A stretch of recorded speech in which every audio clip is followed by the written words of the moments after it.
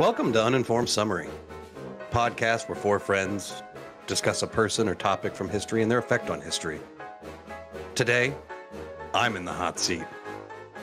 Hello! We're going to be discussing Albert Einstein. Following me in research levels is Matt. Say hi. Hi. Following Matt is Vinny. Hi. And following Vinny is Molly. Hi. Hello. Hi, everyone. So excited to just hang out with you guys. Absolutely. Unfortunately, we had a bit of a break between episodes, as like everything that could go wrong has gone wrong. But we're getting there. But yeah, today we're going to be discussing Albert Einstein. And so as I was mentioning to everyone else before the podcast started, I'm super nervous about this episode because there's a lot of information and I'm going to try to condense it into a digestible hour form. And so with that, I'm hoping that while discussing Albert here, that we as a society have now decided that Einstein is kind of the messiah figure of intelligence. He's like the default genius, right? Yeah, you don't see a lot of people going like, well, get a look at this fucking Heisenberg, Right. And I'm sure Your kid, actually Einstein may have done that. Ace on that physics test. He's gonna grow up to be a real Kepler. Yeah. You don't. Well, I just mean to say is that essentially that is kind of the accepted version of who Einstein is, and I'm hoping to through this podcast to explain a little bit of maybe humanize him a little bit and talk about he's a very flawed man who happened to just look at the world in a little bit of a different way. And I'm hoping to express that. I was going to go through everyone and just tell me, I'll start with Matt. Like, what do you know about, Einstein in general? Like, what has been your perception of Einstein, and what do you feel like about what he's contributed to society? Basically, most of my knowledge of Einstein comes from his role in like World War II and really like the lead up to World War II. Because the interesting thing about Einstein was he was like really active in talking about like what would eventually be the Manhattan Project and talking about how the Germans like had their equivalent, and like if we didn't do this then the Germans would get first and that would be really dangerous. So he was like really involved in like the politics of the Manhattan Project, but he wasn't super involved, as far as I know, in the Manhattan Project itself. Yeah, that's pretty spot on, to be honest with you. And then just like the generic, like there's a lot of Albert Einstein quotes and, E = MC squared. He invented that shit, and it's important for some reason that I don't really understand. All right. How about you, Vinny? I know I've been talking with you a lot about this topic for a while, but yeah, we've had a lot of off-air discussion, but I'd still maintain that, and I have before, my fascination with him is his frame of time in which he was born and died, right? So 1880 like to 1950, give or take. That's we were saying it earlier, train's not even made it across the US yet, like end to end. By the time he's like growing up and being a little kid, and by the time he's dying, like we're having ourselves a little space race. And his direct contributions to that literally help shoot him up through the public eye into like what Matt said, Einstein equals genius, kind of.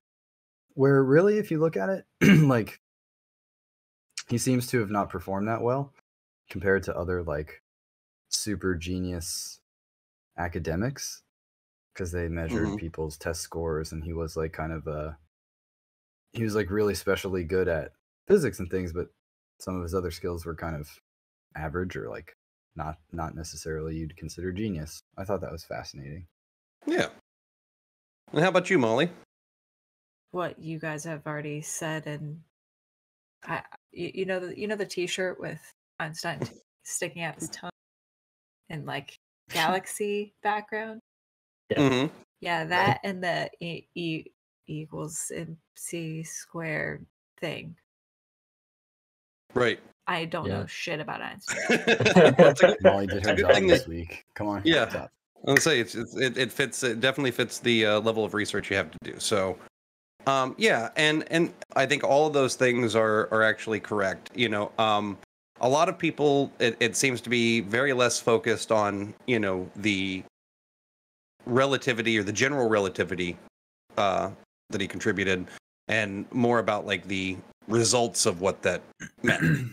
So yeah, it just happens to be a topic that I'm interested in. So I'll go ahead and get into it, and I'll tell you that prior to this, I mean, I was kind of the same way, you know, especially when, you know, before I'd done a bunch of research on him. I was like, okay, E equals mc squared, so that's okay, that's a thing. I guess so. It means matter is energy. Interesting. And then that's about the extent of how much I cared, you know, until much later. You know, and actually breaking down like what some of his what his general relativity theory, what the results of that was. So, getting into it, Albert Einstein was born March 14th, 1879, in Württemberg, Germany. I'm German. I should know these things. You gotta say it with a V. You gotta. It's Württemberg. Yeah, you pretty much nailed it. Other than that. Oh, okay. But he was born to a non-practicing Jewish family. His family was not big on the Jewish like traditions, but he obviously you know, exhibited a lot of, you know, the visual appearance of Jewishness, and this will be kind of a problem for him throughout his entire life. His dad, Herman, was a salesman and an engineer. And to be honest with you, he actually had a lot of engineers in his family. But they had one consistent thing, which is they loved to start businesses that would fail. Yeah. You know, so when he was a few weeks old, his family moved to Munich, which would be the first of many times that Einstein would move. Honestly, dude, like doing this research, I lost track of it. I was like, I can't, like, I know at some point he gets to America, I can't go through every one of them, but he moved around a lot. Yeah, Scott, if I may butt in. So if you look at his Wikipedia, which that was about my level of work here, you know, scanning Wiki, he doesn't get to the U.S. till 1940. Yeah. And he's like a citizen of multiple countries, and, you know, but by the time he's hopped around the world. So I understand how you'd get lost. Yeah. Yeah. So he starts out in, you know, in Germany, and then his family at one point moves to Italy. He also ended up, then after that, they moved to Sweden, which is where he's going to spend a big portion of his life. But prior to that, you know, he's basically at 12 years old, he's already excelling in math and physics. He taught himself at 12 years old algebra and Euclidean geometry over a summer, and then discovered an original proof of his own of the Pythagorean theorem that hadn't been used before. All of that basically led to Einstein having this view of the universe, which was that it's all mathematical, that everything can be broken down to some form of mathematics. And that would accompany him until he dies. You know, is that with math, it's like eventually you can solve something even if something repeats for a long time. It's essentially everything's kind of black and white in that regard. When he was 15, his father's company failed to secure rights to supply electric lights or the electric, you know, current for the lights for the city of Munich. Which then meant that his business was failing. So they moved to Milan, Italy, and then soon after that, Pavia, Italy. Einstein, however, stayed in Munich to finish his schooling.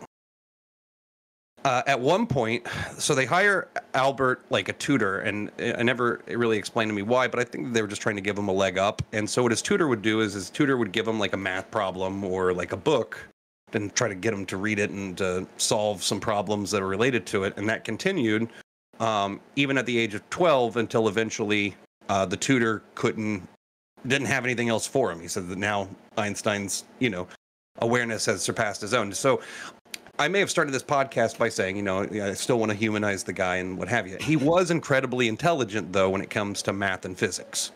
Right. But like Vinny said, and we'll find this out over time, is that essentially I don't think that he was the smartest of his generation. It just so happened that, you know, his theory on relativity was an interesting change to the norm. Go ahead. What do you think about this like aspect though? Because like I looked up the word genius definition wise, which is a word.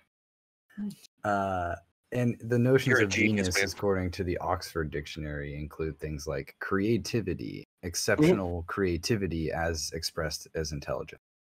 So, what if we looked at the lens of like Einstein doesn't have to get an A in every subject, right? I think that's what I think that's what the whole point of his genius is. It's so spiked in one direction with this astrophysical science. Right, and what's really crazy about it is that even though it's spiked in that one direction, I wouldn't say that he was the smartest guy in his field. But he did something no one else could. He thought about how a guy would fall down to his death. I'm just kidding. There's actually a really interesting way of thinking of it that I learned in grad school and I studied history in grad school, but I think it's still applicable. My mentor there said that like a lot of times in scientific and like just knowledge-based endeavors, like this was in relation to history again, but he said there's lumpers and splitters, and splitters are the ones that like go deep on shit. And like they make like a leap in a particular area, or they like become the smartest person in the world about one particular thing and really advance the knowledge there. And that's all well and good, but it's not necessarily applicable. And that's where you get the lumpers that come in. And they're the ones that write the big famous books that everybody reads, because they take in the research that all the splitters have done and they synthesize it into something that either moves stuff forward or, you know, synthesizes everything into a way that everybody can understand it and stuff like that. And I kind of feel like Einstein was kind of like that. Like he made a really big, important breakthrough that enabled a lot of other shit. So he was kind of like a splitter that made this huge advance in one area, but he didn't necessarily carry it forward. There were other people that were like better at that. Yes, I would say that's spot on. Kind of what I'm trying to get to is like, even though he had that capability, but a lot of it is based off of the way his mind worked in terms of visualizing things. He just took information that was already there and went, oh, I kind of just noticed something. Maybe if it's what if we just forget everything we know and it's actually like this way instead? Yeah, so, and the point of what my mentor was saying is that like academia needs both people. You know, like those two kinds of minds tend to work different, and you need both. Like you need the geniuses like Einstein that can make that breakthrough, but then you also need people like maybe like Robert Oppenheimer or something that is able to synthesize that and, you know, move it forward that way. So like you need both kinds of people. Right. So well, at 16, so he moves to Zurich with his family at 16. And essentially he applies for what's known as the Zurich Polytechnic, and I'll probably call it the Polytechnic a lot throughout this podcast, but essentially he applies there at 16. They tell him that he's going to take some tests to make certain that he can, you know, can do it. And he, of course, passed the physics and math portion, no problem. Flying colors. But all the other subjects, like you were saying earlier, Vinny, not as good. They were passable, but not enough for... Yeah, sorry. Yeah, I mean, exactly. So, I know that the principal of that school, or, you know, I believe it was the principal, had suggested maybe he go to this other school for a little while. He went there for a year, came back, applied, got in, no problem. And during this time, so he's staying with this, he was staying with this guy named Jost Wintler, which was a professor. And Jost Wintler had a daughter named Marie. That's actually Marie. And he starts dating Marie, and this gives us our first little insight into how Einstein handles women. Because, and this may surprise you by the end of this, I would say a lot of people would not call Einstein a feminist. Well, these are part of the things that I'm fascinated by, like his perceived genius versus like some of the social lack of awareness he seemed to possess. Yes, yeah, he was also very blunt, and he had like sometimes he had all the words in the world, and at other times it was like he was just very blunt, and that could cause him some problems. So he's writing letters to Marie saying stuff, you know, essentially like, you know, you're the greatest, and every day sucks when I can't see you, all these things. And then one day he just decides that he's done with her, and he's like, yeah, so we should break up. And she's like, oh, and she responds back to him kind of like almost like in a very motherly way of like, oh, well, you know, clearly you're not thinking straight, and we're not breaking up, and you'll figure that out. So it's so weird that you've decided to be so cruel, but we'll work this out. We'll get you whipped into shape. And he sent back, he's like, no, we're done. And then she wrote something back, and I think he just pretty much just quit responding to her. Ghosted her. And so she starts writing letters to like his mom. And that's embarrassing. She pulled the George Costanza. She's like, I'm not acknowledging the breakup. Yeah. And so and that's basically what she was trying to do, and it did not work. He just ghosted her forever. And so then he goes on to start going to the Zurich Polytechnic, where he meets his eventual wife, Maleva Merrick.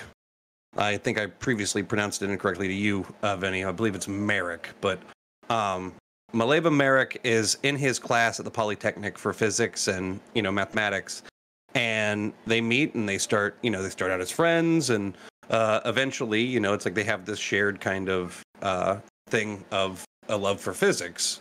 But what ends up happening is that so when Einstein graduated, he graduated one ring above her. He didn't graduate top of his class, but he did graduate one ring above her, which means that she failed out of that year. And I didn't do enough research on Maleva to see if she went back or what happened, but essentially everyone in Einstein's family was very confused by why he was interested in Maleva. As his family said, essentially, yeah, she's ugly. Oh, oof. And would not get him, they were not having any of it. And they were just really shitty to her. Apparently, so, and she had a plethora of medical issues. It is believed that she may have also had schizophrenia or some sort of other mental related thing, because at one point she was institutionalized. But yeah, she had a bum leg, and there was a bunch of other stuff that was going on where his family is like, we don't understand and we don't approve. And he was just like, well, this is what I'm doing. Nice. God, love that though. Stood up for it. Yeah. And so this is where it's going to start to get kind of weird. One of the problems that he ran into was when he was at the Polytechnic before he graduated, he was running into a bunch of problems with a guy named Professor Weber. And the book that I read and the sources that I read don't give a really good breakdown of what their issue was, but it seems to be primarily based around the fact that Einstein would skip class, and he was generally flippant about authority. Which professors I've found are not big fans of those two things kind of converging. And so, yeah. And effectively, he was always running into issues with this guy. So when he graduated, and I will say that it is also believed that there's at least some sort of anti-Semitism going on here. With as to probably at a resting pace. I'm sorry to interrupt, but most of where he's going all the time. Yeah, right. I think that should probably be out there for our understanding, like the lens with which Einstein has to see the world. Yeah, looking back at him with a lot of disapproval naturally. Yeah, and that's because of World War II. Everybody's like, oh, well, Germany was the one that really hated the Jews, but all of Europe was pretty freaking anti-Semitic all throughout that time. And right. The Germans were the ones that went nuts with it, but everybody was pretty, right when Einstein, this time you're talking about, you had the Dreyfus Affair in France and stuff like that, where a guy basically went to prison for life because he was Jewish. It's horrible everywhere in Europe right now, or at that time. Yeah, and the part of the reason why he left Munich to go to Zurich was because it was obviously less prevalent in Sweden, but they were also starting to do the conscription and mandatory join the military kind of thing, from what I was told or what I read in the thing. But Yeah, at that point he's like, well, I am 1 year before that starts happening. It's time to get out of the country. I am a German Jew. Yeah. Bad time. I don't know. Yeah, but that means like when you hold on. Okay, so we were kind of on a thread about how he met, Maleva, right? And it's like it makes sense. They're in the same line of work. Like their minds make like she's also one of the few physicists in training, right? She's just a brilliant mind. But so I don't know the lens that he's got to see the world through. He's probably just looking for like-minded people. It doesn't really. Yeah. He's not like social climbing. Does that make sense? That seems to be why his family's mad about Maleva, right? It's like because it's not going to help the family. It's not going to help Dad get his recovery from the lost businesses and all this different stuff. And Einstein's kind of just like, well, screw all that. She's smart, and that's hot to me. Well, and that doesn't come without its own negative situations. Just because he still lives in a society where they have a certain level of conservatism in terms of how you conduct yourself as a person and live in that type of society. So after he graduates, he has to go find another job. He has to find a job. He applies everywhere to try to become like a professor or a lecturer, and nowhere will take him. Mostly because anytime that they, these places would try to get in contact with like the school to say like, well, how was he as a student? Weber is there going, oh no, you don't want him. Terrible. Worst. Never pick him. Wow. I got to the point where his dad at some point wrote a letter trying to get him a job working somewhere and the scientists were not responding. It was a whole thing with that. So where this will be relevant to the story is that I got some gossip for you guys. Hot tea. Stir that shit. So while he's with Maleva, and I believe before they got married, and this was only found out very recently, in the grand scheme of Albert's birth and until now, that Maleva got pregnant. Oh snap! Oh yeah, there's that big controversy I read on the wiki too about their daughter. Yeah, they were writing each other letters, talking about how how they were excited about getting having this baby. This was, I guess it would have been in 1902, so it would have been before they got married. But before he was like really excited about it, but then he's got a friend that gets him an in at the Swiss patent office, which is where Einstein would end up working for a very considerable amount of time.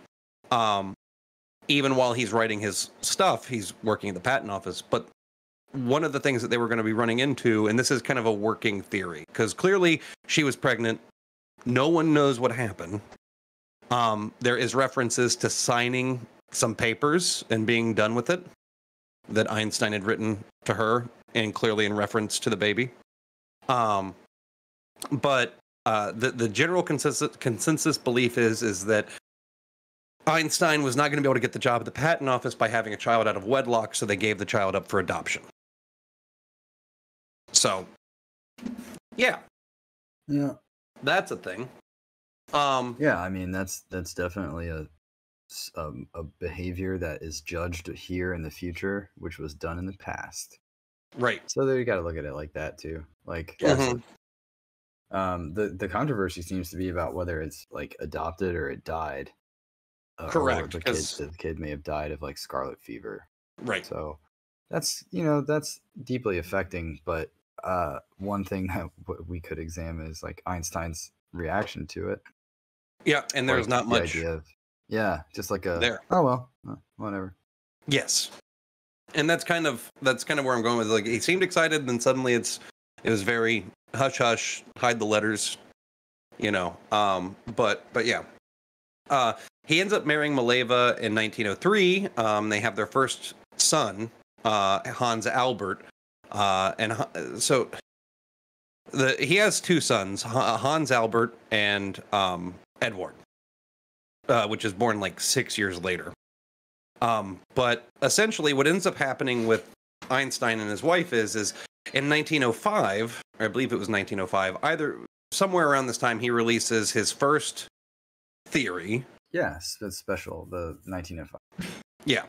The special theory of relativity, which basically is I would say the foundation or the starting point before you get to his general theory of relativity 10 years later. But the big problem that the special theory had versus the general theory of relativity is the special theory only applied to things moving at a constant speed. No accelerating, nothing like that. But a lot of this started because, he's sitting on a train going into work one day, and he sees a clock tower, and he thinks to himself, he starts doing what a lot of people would call thought experiments.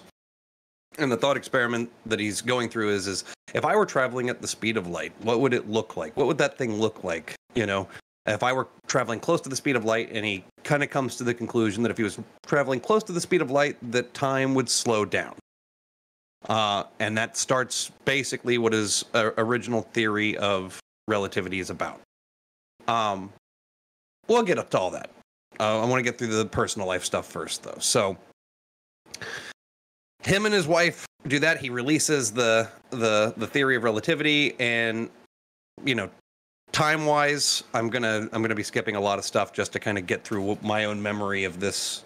The 36 hours it took to get through this book.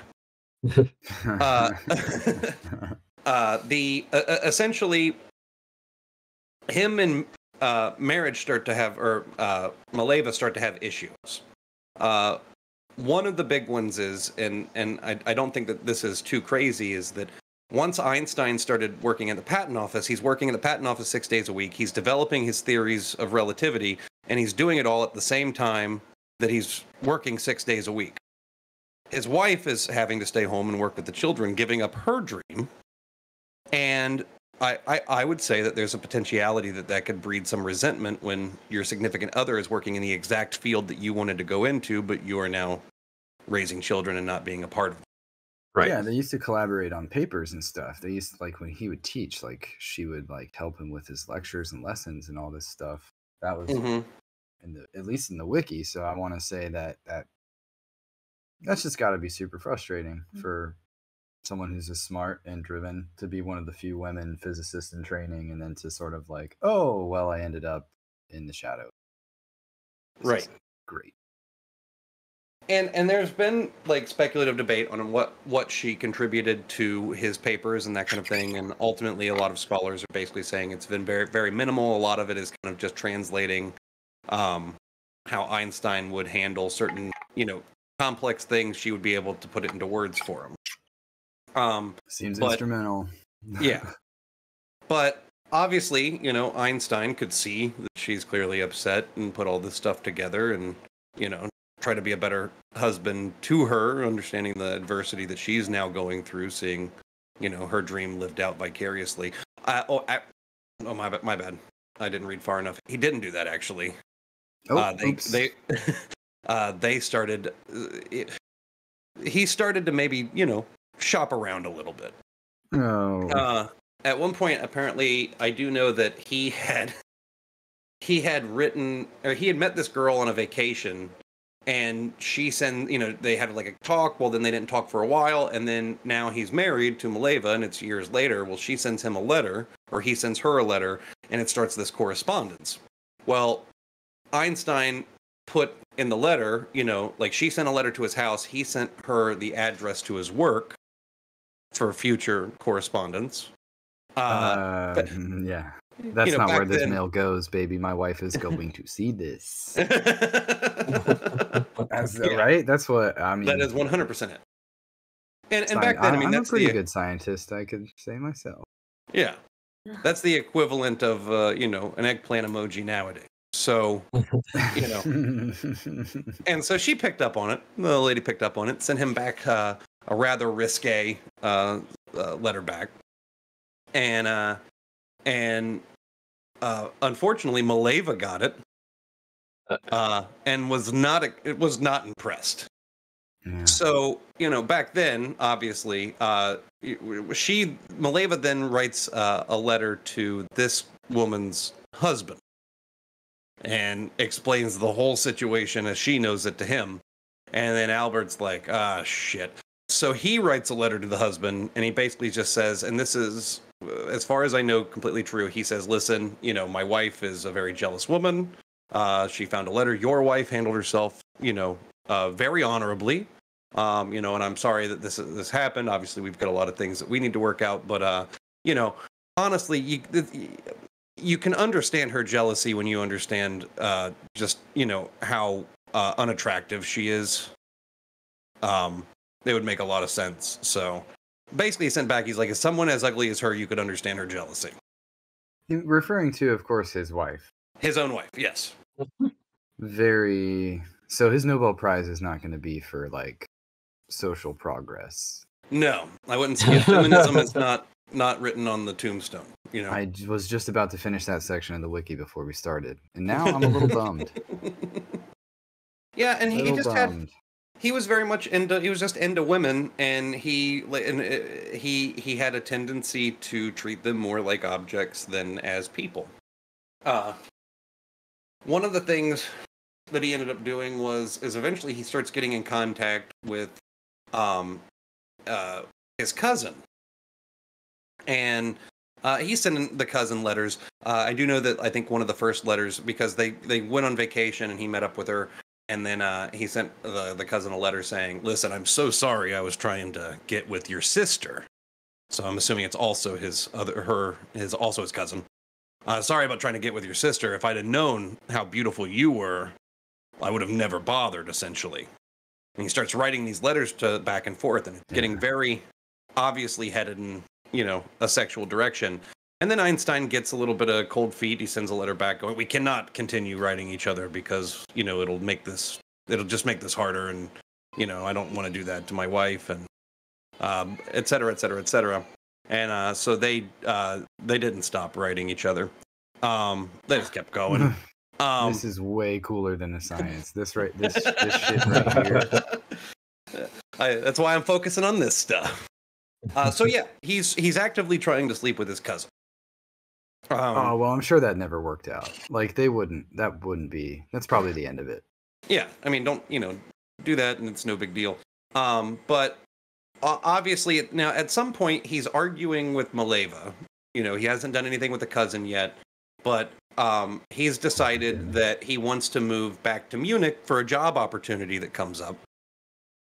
And it's just 100% coincidental that his cousin lives in Munich. And apparently Albert would talk about his cousin in front of his wife. So his wife went a little apeshit and said, basically started a big fight, blah, blah, blah, blah. And then Albert, and I wish I had all this stuff in front of me, but there's just so much.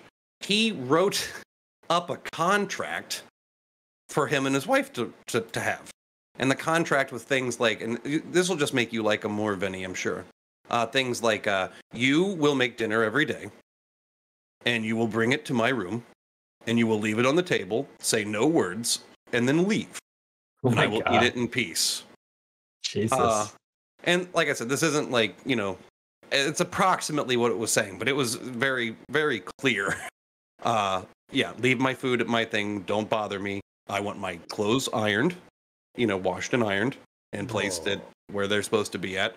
And she wasn't like she surprisingly wasn't a fan. Yeah, like how long until she poisoned him? Well, you would think, but no. And basically the way that their marriage essentially ended was that Einstein was getting pretty confident that this relativity stuff was taken off. And so he said to her, listen, I want a divorce. And she said no. And he's like, but I really want one. And she said no. And then he said, but please. And she was like, I don't know if you got the first two letters, but no. And then he sent back, all right, I'll tell you what. When I win the Nobel Prize, I get a payout for that. If you will promise to give me a divorce, I'll give you the money. And she said, all right. Wow. Fair. Yeah, everyone's got a price. Mileva. and she's also going through a bunch of medical stuff, and now she's having to raise the kids on her own, because now he's working in a different place than she's working, and then where she's living, and he's having to write letters to the kids, and essentially, I mean, the whole marriage, all this stuff is just going terribly because they're dealing with their son Edward, who has schizophrenia, which Einstein then says, like, in a letter, he's like, yeah, I think he gets it from his mom, pretty sure. And he also, she got institutionalized for a minute because she was having those issues, and he's trying to have a relationship with Hans Albert, his oldest child, and Hans, like from the age of 7, was having nothing to do with him because Maleva's the one raising him, and the kids are now against Einstein, and then Einstein would try to like make it up to the kids, but every single time it's like he would fall short. Saying like, oh, I'm going to be here for this thing. And then he wouldn't show up, and he'd be like, I wanted to make it, but I can't. And it's just like, well, typical, So yeah. Busy banging my cousin. So. Oh, I'm sorry. Did that blow up the narrative? Like, good God, what a jerk. What a relentless jerk. Well, and I also think a lot of this comes down to, obviously, we don't have a lot of what Maleva is saying. Obviously, there's two sides to every story, and we don't know that Maleva is not being just as rude back. He's being reactionary, obviously, and we also live in a time now where it's much easier to kind of go, oh, well, you said this and I said that, maybe I said it wrong. Like, that wasn't really going on back. It wasn't as open about breaking down these things. It's, it's a very male-dominated environment. So no, I think you're making a good point. We can't forget that the sort of parentheses of the times for what they were. However, it's just kind of like ironic considering the plight of having to flee anti-Semitism, the plight of Einstein himself seeing like the discrimination against different people, classism. Mm-hmm. To that extent, to be blind to the sexism is kind of, it almost seems by choice. It was just. He also used to go around the world. He would like later travel around the world, being like writing some pretty racist essays about the Chinese and Japanese and most. I missed that part. Oh yeah, like he did some pretty. He did some like early 20s. He did some world travel where he had some like less than friendly and pretty xenophobic say about like other races, and it's just kind of, it's funny to see the flaws that round out the person who he is. Right. And so I say all this, there's a few things I want to hit on his personal life before we get on to some of the sciencey stuff. But he does end up, hooking up with the cousin. And they start, well, I would say part of his theory of relativity is with his relatives. The relative part. Yeah. Oh, yeah. All right. So he starts boning the cousin. Giggity goo. But so this is, and I don't have the letter in front of me, but this is one of the major points I just wanted to hit before the end of this podcast was, so Maleva has a daughter, and I don't remember her name, but she starts dating, or not Maleva, Elsa. Elsa is the name of the cousin. So Elsa starts, as Elsa has a daughter, and she starts dating this guy that Einstein knows. But this guy is also known as, I don't know what they would call it back then, but nowadays it would be man whore player. I don't know what the terms the kids are using. But essentially he was, this guy had spent some time abroad and essentially was boasted the fact that he had slept with 2 different mother-daughter pairs. So what is this another scientist? Is this another? You said he worked with Einstein? No, he knew Einstein. I think he knows a little bit about like science. He wasn't a major player. It's true that nobody's sexier than the patent office crew. The people. There's something about the beige walls and the smell of stale pipe tobacco. Yeah, right. Ain't no party like a patent office party. It's the elbow pads on the jacket. It just elbow pads. Well, this guy, and like when I say works with, I'm talking more of like I know that he knows him. I don't know that he worked at the patent office. I just know that they know each other in some capacity. And one of the things that this guy is like telling, the Elsa's daughter is like, oh, it's like, well, I've slept with mother-daughter pairs. Einstein could totally sleep with. Why is Einstein trying to get married to your mom again? Like talking about Elsa. Why is he trying to marry her when you're like younger and you're in a childbearing years? Like, is there some reason that he's going for her instead of you? And so apparently, like, she brings it up to Einstein at one point, and we never get to see what Einstein said. But then she sends back this letter, and I don't know. The scholars don't know if this was entirely fabricated by Elsa's daughter, just to see what the other guy would say.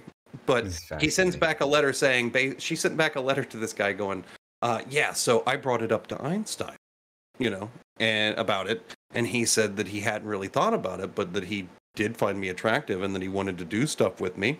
And then we started talking about it, and we we didn't do like a whole lot, but we did, it was enough. And then so Einstein, and I brought it up to my mom, Elsa, and was just like, hey, just throwing this out there. And she was like, well, that's up to Einstein, I guess, whichever one you want to pick. And she's like sending back, was like, I think he's going to go with her, and it's not like I'm attracted to him, but like, he's getting to be pretty, well known for some of the science stuff, so that's a thing. I don't know once again, I don't know the truthfulness of what she's saying versus what actually happened, but she's saying that there was a discussion. Sounds like somebody did some heavy petting. That was like most of it. And they were like, well, I'll link up with this guy. He's getting pretty famous.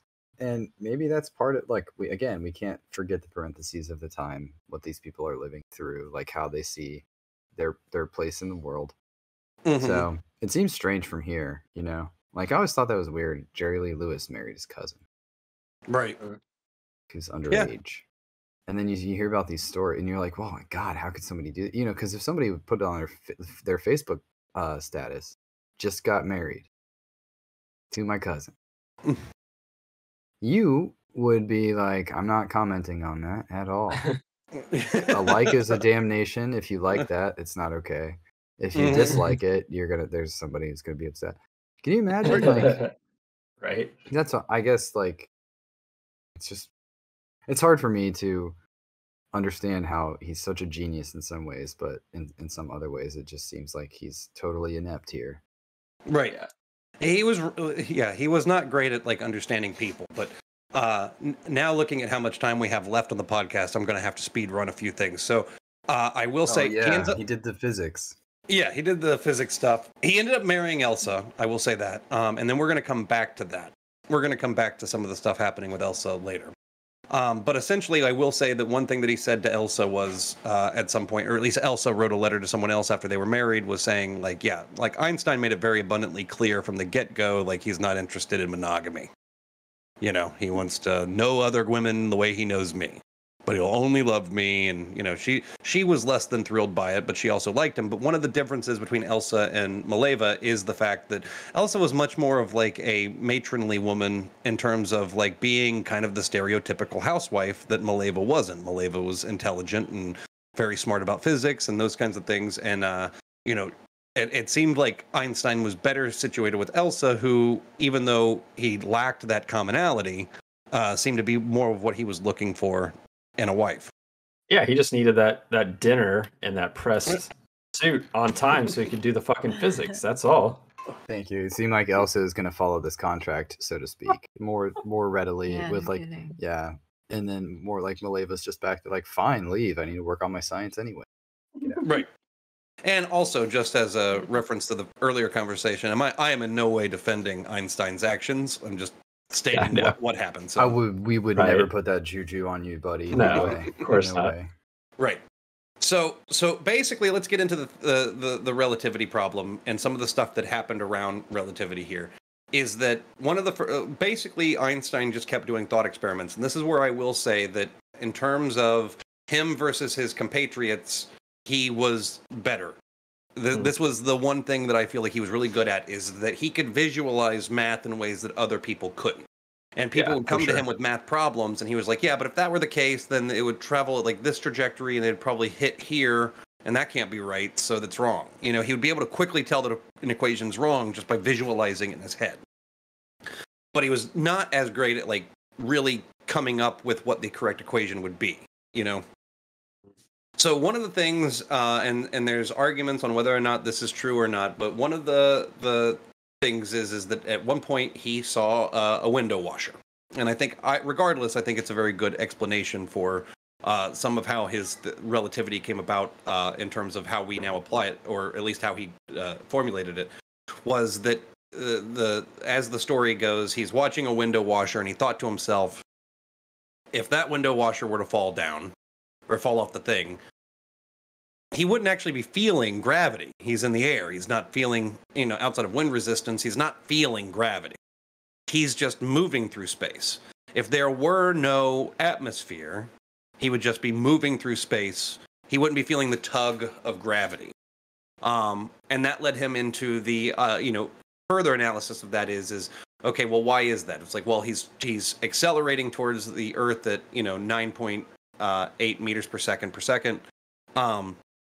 And if you were maybe, what if he was on a rocket ship and he's heading up, you know, and the rocket ship is accelerating at 9.8 meters per second, or at 9.8 meters per second, then would that theoretically mimic the gravity that he's feeling on, that they would feel on Earth, right?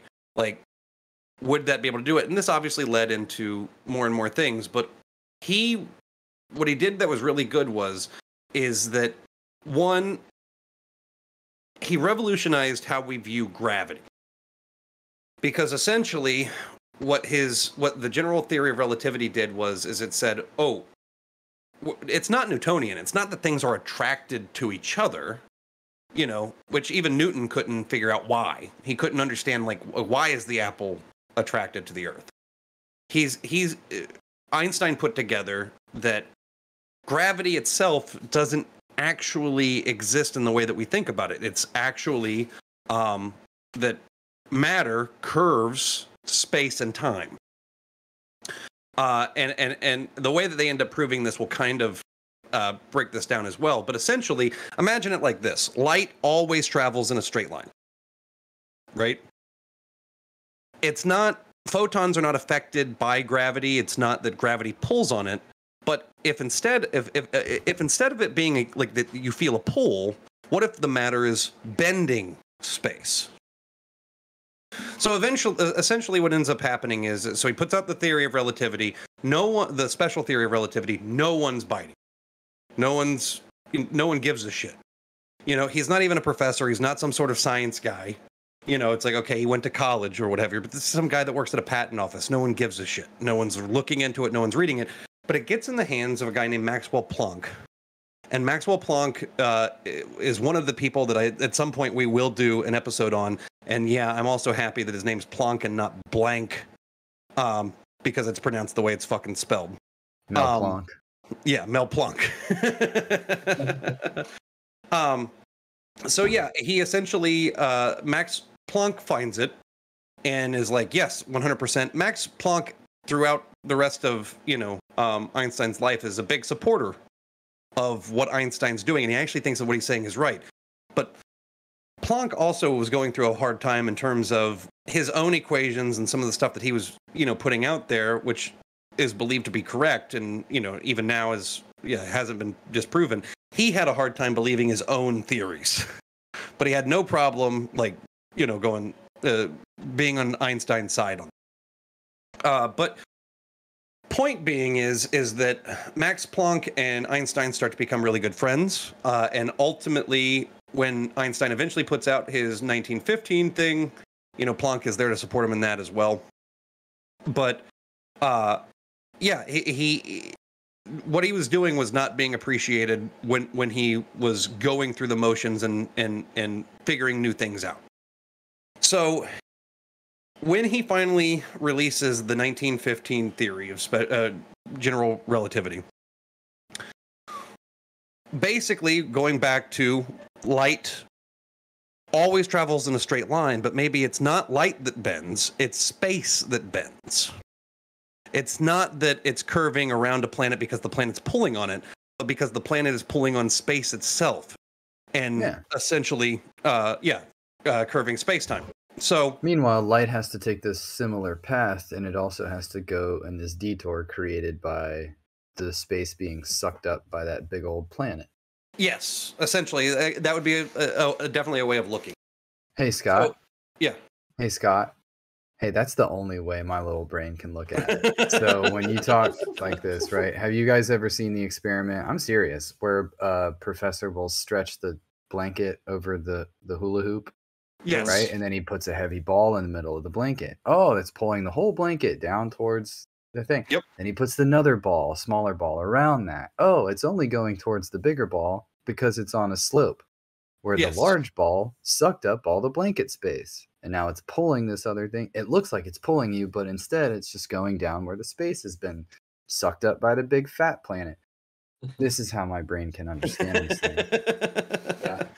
Yeah, and I there are issues with that experiment, but for the general consensus, it just helps people understand what you're fucking with, because you're talking in these terms. And, you know, if you're listening to this right now and you're like me and you've made it through this part of the science part, good job. But I'm having trouble with it. So I keep visualizing what you're saying, Scott. It seems like this relativity theory goes, hey, everyone, do you know how you perceive light moving through space? It's not that. Yeah. And that's the exciting part of what Einstein's doing, right? Like, correct. He's like, you're not fucking right. Like, you're not right about it. Look, the planet's sucking up the space and the light's going with it. That's all. Mm-hmm. Yeah. And this is radical, though. This is like violent in the scientific community. It hurts. I won't say that it hurts necessarily, but I will say, just for clarification purposes, it's not sucking up space. No, of course not. Okay. But it's how you said that. I get what you're saying. Maleva was good at making Einstein's shit make sense to other people. I love you. I'm not that good, right? But I'm just trying to make this make sense to those who don't even want to imagine the curvature of light and moving in a straight line, because that's me. Right.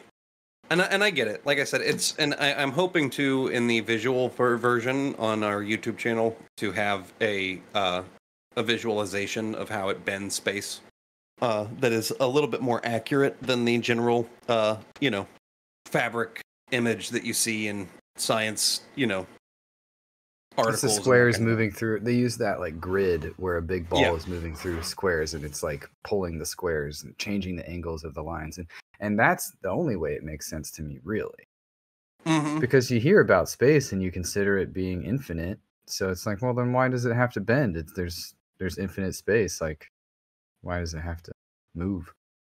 And that shit makes sense to me. I was reading a book to my daughter, and we got to U for universe. And it was like, the universe is all the things that exist, and it's constantly expanding, but there's no center and no edges. And I was like, what the fuck did you just say to my 3-year-old daughter book? Yeah, who do you think you are? It's expanding, but there's no edges and no center? It's impossible. What nonsense is that? How dare I believe it's true. I just can't comprehend it. Yeah, and it's very hard for us to fully comprehend it. And I've seen some ways, but yeah, it's unfathomably large, and it's expanding, and yeah, but essentially what he did was he made it to where this particular equation, it explained a lot of how these large moving bodies in space can bend space around it.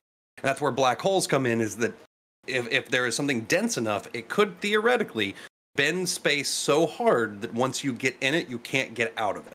It bends in on itself. Part, right? That would be mass. Yeah. So that's the M of the equation. Correct. So and with this theory, but it had major implications. It theorized black holes. It also theorized time dilation, in terms of the faster you're moving, the slower time goes for you. It got rid of the idea of simultaneity, meaning that that there is anything in the universe that happens at the exact same time, or if you're in another part of the universe, is time moving concurrently. I'm saying a lot of things. I don't expect you guys to be like, oh yeah, I get that. I can't write this fast. Hold on. I feel like I'm smelling what you're stepping. Okay. Yeah, and that simultaneity, you can have two people view the same event and feel like it's happening in two different times, or one person says it's simultaneous, another person says it's not, and both are correct. So, just to kind of shortcut through a lot of it is, it's a bit confusing, but I'm going to give you guys one way to break it down in terms of how we can prove that the general theory of relativity is real. Thank God. And so the way that we would do that is the way that they proved it in, the 1910s, 1920s. So, if they were to be able to prove that the light that they are receiving can be bent around other objects in the universe, that we have to find something that for sure is behind an object, and for sure that it's being bent. That space is curving.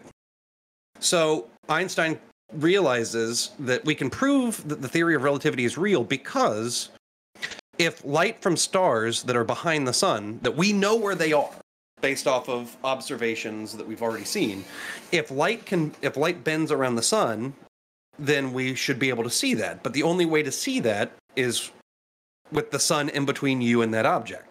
Yeah, you'd have to put something in the way. Okay, so let's imagine, the Andromeda Galaxy, right? Familiar with it. They were on a course with our galaxy, you were saying. Right, yes. So it happens to be the closest galaxy in terms of the fact that it's headed towards us. So let's say that you knew that where you're at, behind the sun, or slightly behind the sun, where you can still see it, is in the Andromeda Galaxy, as an example. Okay, I'll close my eyes and I'm picturing this. Right. Imagine like a kid standing in front of a TV. Okay. Right? You can't see the TV. Get out of the way, kid. The game is on. Yeah. The kid's standing there.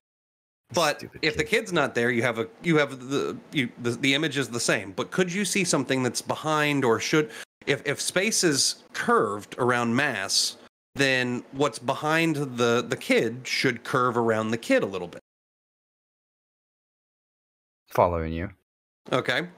So the image you could see around. Yes. If it was you should be able to see. You should be able to see part of it, or it should move a little bit, right? If the kid is bending space and time around him, then I should be able to see that there's some sort of weird thing where the light bends, or that the image should be in a different spot than it would have been if he wasn't there in the first place. He should be affecting it, right? So is that happening? Is that what Einstein's saying? Yeah, that's what he's saying. But it's really hard to prove that, right? So. How could we get it to where we could see something? How could we see the sun bend light? Because if the sun is out, it's so bright. You can't see the light bending around the stuff because it's the sun. That's the main image. Yeah, you gotta put something between it, right? Right. Well, what if we put the moon between it? What if we looked at the sky, saw what stars were supposed to be up there, and then during a full eclipse, a solar eclipse, it should bend the light and it should look different. Not by a lot, but enough for us to prove the theory. So Einstein starts recruiting people. Like he's basically trying to get someone to prove this theory for him, because it's like no one's really listening to him all that much. He's like getting a few followers. Science team. Right. And so he finds this guy, and I forget his name, it might be Friedrich. But regardless, he finds a guy that's willing to do it. And this is, I want to say, this would have been around the time that war was starting to break out for World War I. I know that Germany and Russia have declared war on each other at this point, and the only place that they can go to test this thing, the next solar eclipse, is happening in Crimea. So they send out an American and this German scientist or physicist out to go take photos of the eclipse, so that they can then compare that around what they should see when the sun's not directly behind it, and see if it has bent the light waves. Well, so they get there, and it's cloudy. Oh fuck! And Einstein didn't go to Russia, but before they figured out that it was going to be too cloudy, the German guy gets arrested by Russian authorities as a spy while they're setting up the stuff. The Russians say that we're taking all of your instruments. We got to take that back. And the American's like, well, can we at least do the readings? And he's like, yeah, sure. So they let the American do the readings, but once again, too cloudy. They weren't able to get it. So they come up with another one. I think it's like 1918 that they're able to go to. It ends up being, there's actually a person who wanted Einstein to be correct, but they said that they found that the results were not correct, not what they were looking for. And there was belief by the British people that, this is where it gets all a little convoluted, but there was belief by the British that that wasn't accurate. That this does not sound like he's starting to prove the case. Yeah, and so you have sets of scientists now that are disagreeing. So they go, okay, the next one's in 1922. We're gonna go get that one. 7 expeditions go. The one guy that said that I looked at it and I can't. It's not true, right? He goes. The German guy that originally was trying to get the first reading, he tried to go. He didn't get it because of clouds, lighting, equipment failure. But the guy that originally said in front of the scientist, scientific conference said, yeah, we've after we've taken new readings with better equipment, I can say without a doubt that Einstein's theory is correct. So the same guy that said incorrect is now changed and went, yeah, I can't not. He sends a telegram to Einstein, lets Einstein know first. So overnight, Einstein becomes a celebrity. Yeah, he did it. Yeah. And a lot of people were not buying it. When you change it. What's that? Congratulations. Oh.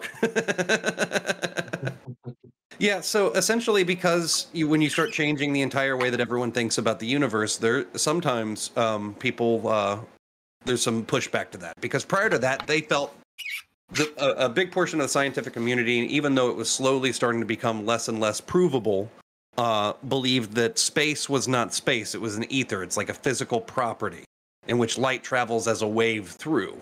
Einstein was able to differentiate that into being that light is both, there's a wave particle duality. It's actually what he would call light quanta, but that it functions as both a wave and a particle. So real quick, once again, running out of time, so I'm trying to speed read. Essentially, in terms of what Matt was saying with the Manhattan Project, 2 scientists around that, this is much later, this is after Einstein has become pretty famous. 2 physicists, scientists come to Einstein because they feel like he has some pull when it comes to the scientific community. And one of the things that they've discovered is that they've started to realize, hey, we discovered some science stuff about like nuclear fission and that kind of thing. And it could be turned into a bomb. And there's a chance that Germany could use it to turn it into a bomb.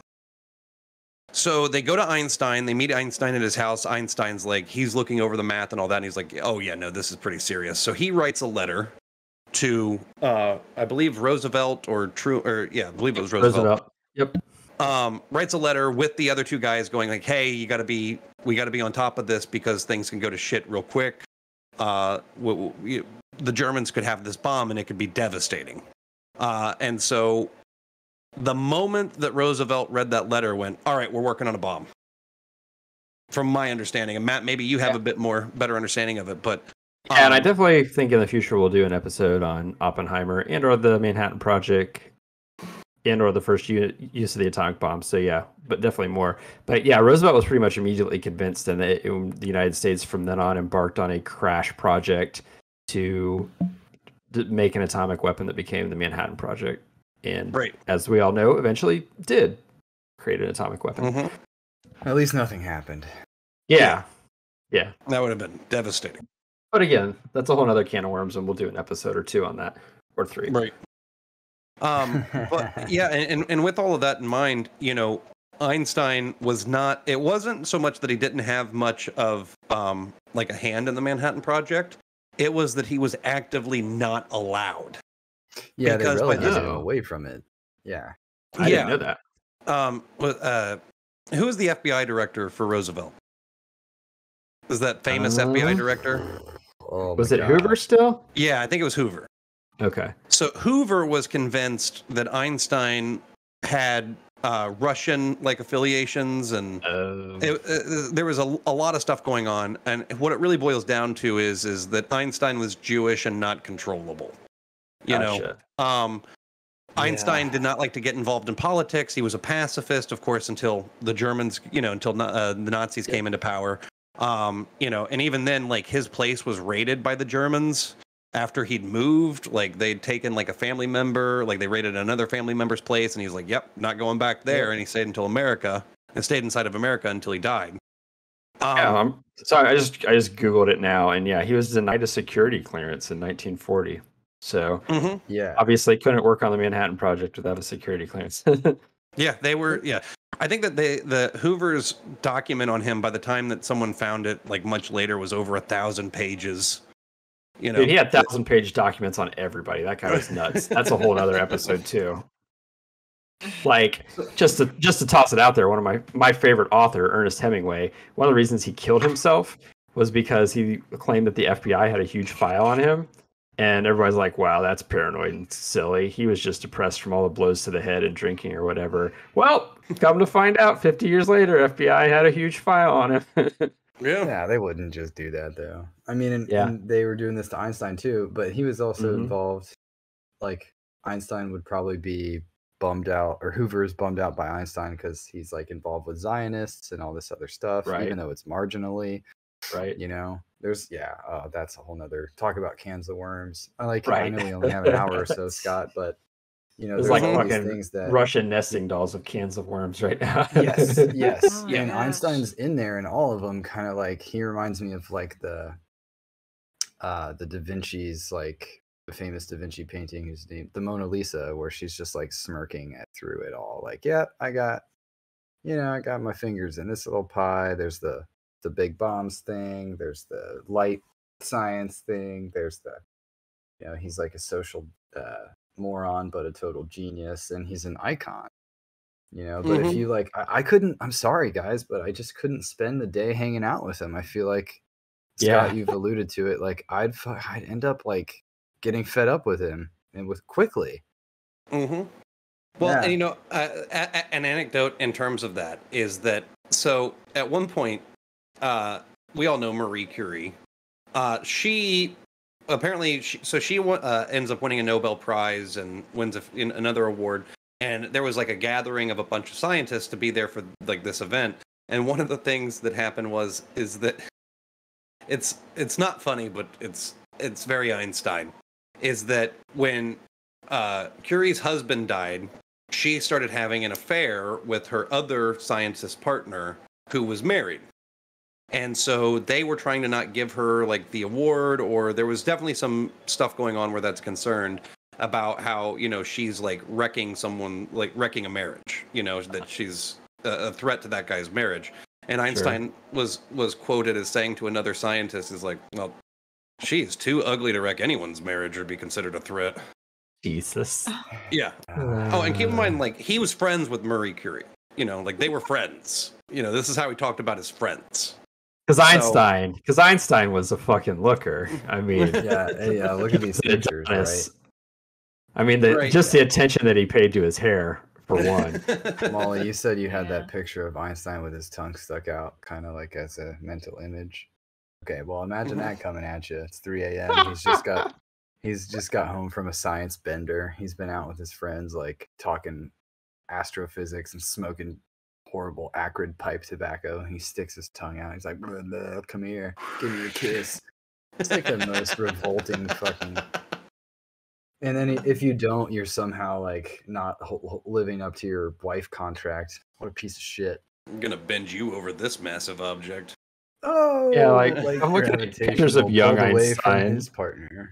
I'm looking at pictures of like young Einstein, and he wasn't much better.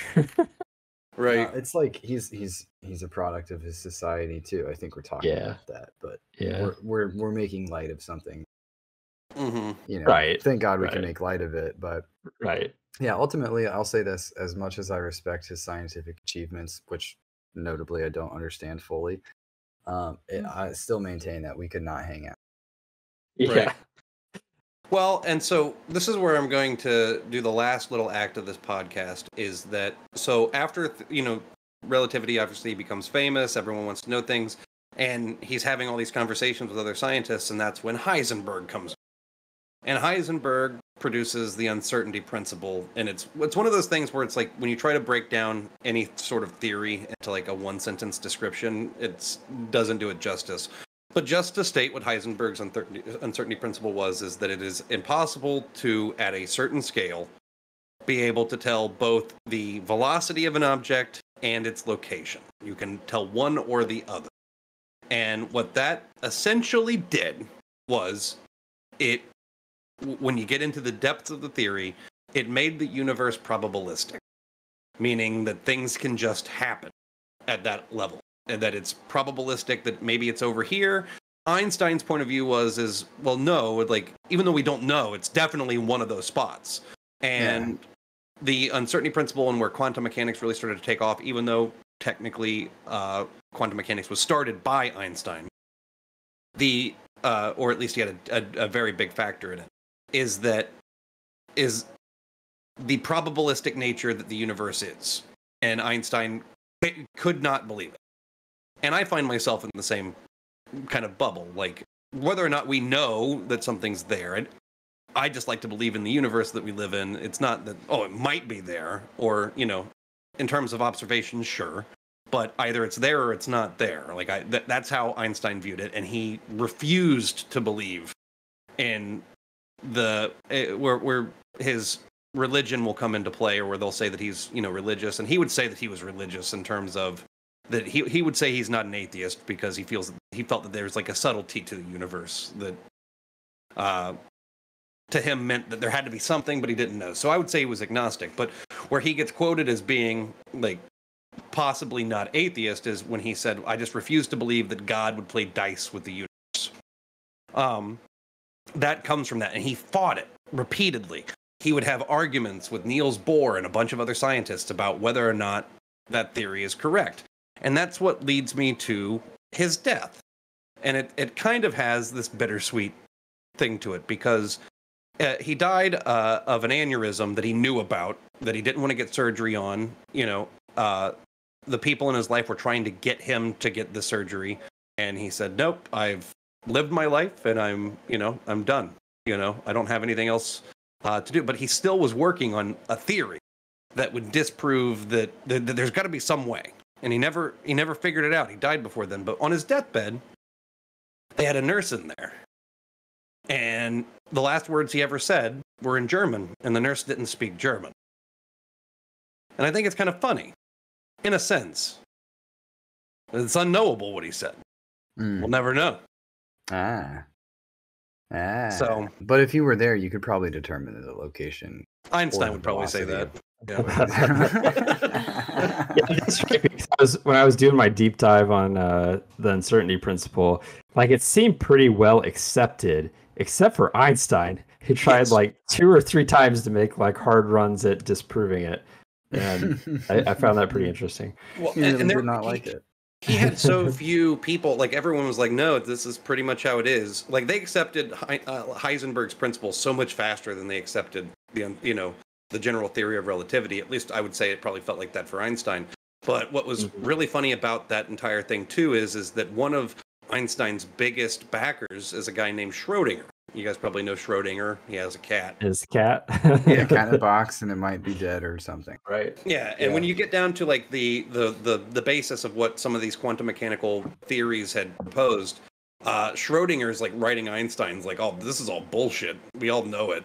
But no, like I can't believe anyone thinks that's real. And so he comes up with this thought experiment to just prove how stupid it is. In his mind, he's like, that's so stupid. So you're telling me, and he's like, if it's probabilistic, right? You're saying that if I have a cat and I put it in a thing and there's a 50% chance that it's dead and a 50% chance that it's alive based off of a quantum fluctuation or quantum thing, then it's neither dead or alive. It's both. Is that what you're telling me? And they were like, yeah, actually. And then they adopted it. They were like, yeah, Schrodinger gets it 100%. And Schrodinger's like, no. So yeah, he wrote it as a goof, but Yeah. became accepted as a genuine article of thought. And I think that's funny, but it's also kind of it maybe we could, I'm coming from a philosophical perspective most of the time, so there is kind of a philosophical perspective there, but I don't think that belongs in like evidentiary science. I think Schrodinger's point, that would be so frustrating, right? To just have your argument misunderstood like that. Yeah, I mean, like imagine a politician tweeting out something. It's like, so you're just telling me we should do this and this and this, and like the entire other side's like, exactly. Let's print that on T-shirts, and we're gonna make that a foundation. Yeah, and so, but that is essentially Einstein. Like I said, there's so much more that I decided that we needed to kind of skip, and this may actually end up being the longest episode I've done, despite the fact that I thought for a moment it may only come in at a much shorter time, but yeah. Oh, it's all relative, really. Think about it. But yeah, we like I said, there's a bunch, and he did deal with anti-Semitism and most of his life, and constantly having to move out of fear of being murdered, and his wife appointed him an assistant that he knew he wouldn't sleep with. So there's still more there, and if you get a chance, I do recommend reading up on it. So with all of that said, that concludes our episode on Albert Einstein. I almost said Alexander Hamilton, man. I got it. It's been like grooved into the brain. Yeah, I mean, understandable. So next week, we're going to be doing something a little bit different than what we typically do. And then we also have a change of lineup, potentially. So we'll do that at the end of next episode. But next episode, there is no one presenter. So I'm excited for that. It's going to be 8 hours long. And yep. I'm just going to do a Hamilton medley. We're going to go through all the Alexander Hamilton stuff. So, but yeah, with that said, thank you guys so much for watching. If you want to follow us on Twitter, you can follow me at That One Loud Guy. You can follow Matt, Mattrel20. You can follow Vinny at, well, hell, did I even come up with one? Come up with one. Use my actual Twitter at Ted Cruz. Oh, there we go. Yeah, sorry. I didn't know if you were changing it or not. So, and then you can follow Molly at Malswald. I've got it, dude. I'm so excited. Yeah. All right. Well, thank you guys so much for watching. We'll see you eventually. Don't forget to like and subscribe. Don't forget to like and subscribe. Bye. Bye. Yeah, bye-bye. Mwah.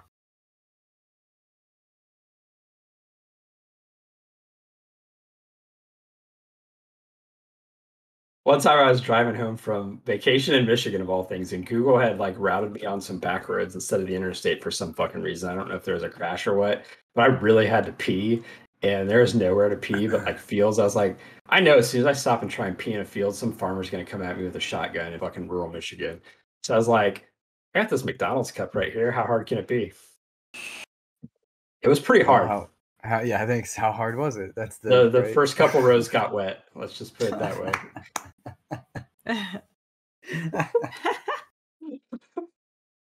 No, I never really use it in this position. Okay, well that's why you don't. Yeah, like there's some like severe physical limitations to that. Like there's like nowhere to. I mean, I don't want to get into gory detail, but like there's just not enough down area to put the cup without radically changing the way that you sit on the seat, which interferes with your ability to drive effectively. To drive safely. What seems to be the problem, officer? Well, I wasn't really worried until I smelled the urine all over your entire car.